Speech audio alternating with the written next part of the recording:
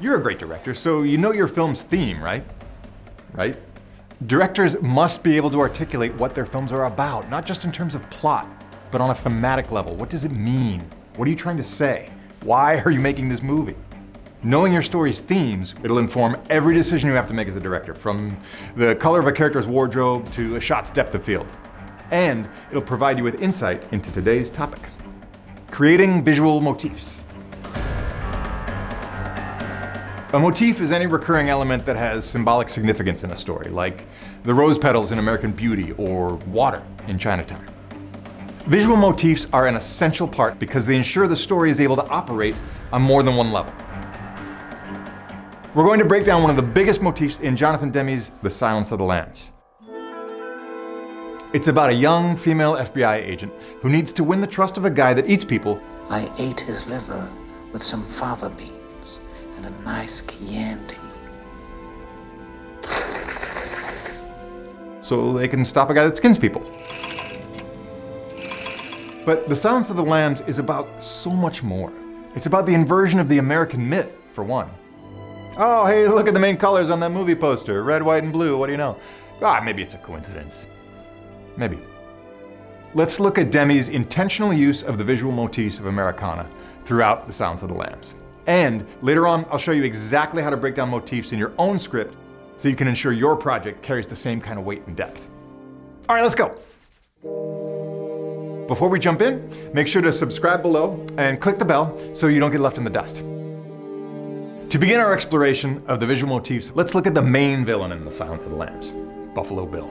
It rubs the lotion on its skin or else it gets the hose again. But before there was this Buffalo Bill, there was the real Buffalo Bill Cody. You can't get more American than this guy. He was the quintessential hero of the American Wild West, a symbol of American freedom, masculinity, strength, and heroism.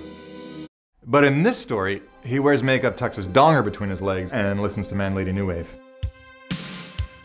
It's not just a snarky play on the name, it's a deliberate inversion of an iconic American figure. And it directly addresses the film's core statement: America is not innocent. There is a uniquely American sickness at play in this movie. Demme very consciously brought the motif to the forefront of his storytelling. Look at that massive American flag draped over the car in the storage unit. And there's an American flag up on Buffalo Bill's wall of terror.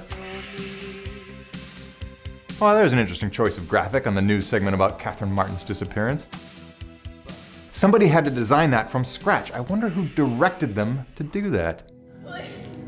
Now, speaking of poor Catherine, before she put the lotion in the basket, Put the fucking lotion in the basket! she was driving around listening to Tom Petty's American Girl.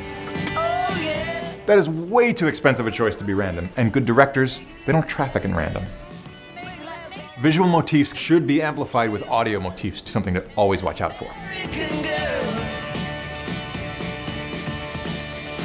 Okay, so I made my point. There's a bunch of Americana stuff in Silence of the Lambs that maybe you didn't notice before. So what? Well, that's what makes something a great work of art. You can come back to it over and over again and find greater and greater depth. So how do you do that in your projects? Let me show you how.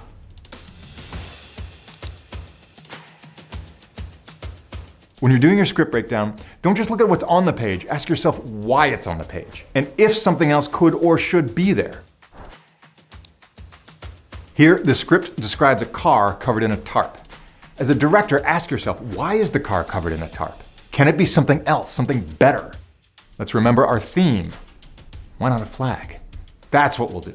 Highlight the word tarp, select the category prop because the actor interacts with it, but then rename the element an American flag, parentheses tarp. And now the prop department knows that they need to provide you with a flag large enough to cover a car. And that you're a visionary genius. While we're at it, for clarity, under the scene notes, we'll just add something like visual motif, tarp is an American flag. And I can add an image,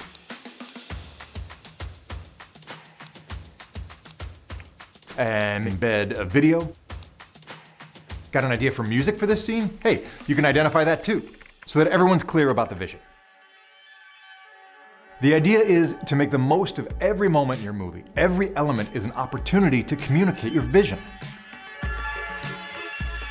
All right, let's recap. The attention to detail in The Silence of the Lambs, whether you're catching it on a conscious level or not, is essential to the elevation of the material. Target these possibilities when breaking down your script. A name, a location, a prop, an article of clothing, what car a character drives. All of these, they're opportunities for defining motifs that serve a larger theme. These are the elements that make a good screenplay into a great movie. Did I miss any nods to the US of A and The Silence of the Lambs? Are there other recurring motifs in the film that you've noticed? Hint, there are. Got a motif for your film? Hint, you should. Weave it throughout your work and look for every opportunity you can to bring the idea home. Check the description to sign up for Studio Binder. It's free to get started. Which brings me to my last point. Don't forget to share your breakdown with your teammates. Maybe they have some ideas you haven't thought of. Even if they don't, having access to your intention will give them a sense of direction. I mean, you are the director. Set them and yourself up to succeed. Subscribe to our channel below, click the bell icon for notifications, and follow us on our Instagram page. Was that too subtle? Yes. What are some movies you'd like us to break down next? Tell us about it in the comments. Now you fly back to school now. A little starting. Fly, fly, fly. Fly. Seriously, fly. It's over. See ya.